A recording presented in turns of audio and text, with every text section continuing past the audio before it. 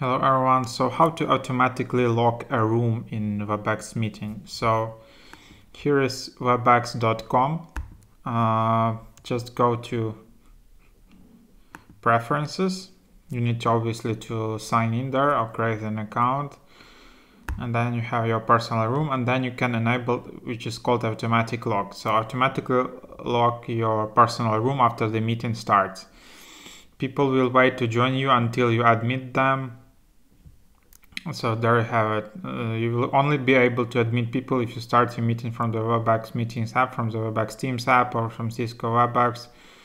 Otherwise, you won't be able to admit them. So there you have it.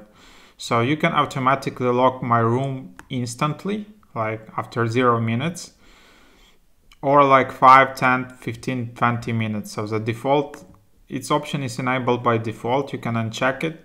But that's basically how it works. So if someone is late for 10 minutes, then they will be like in a waiting room. So something like that, and then just click save. So that's how you enable or disable. You can also uncheck automatic lock.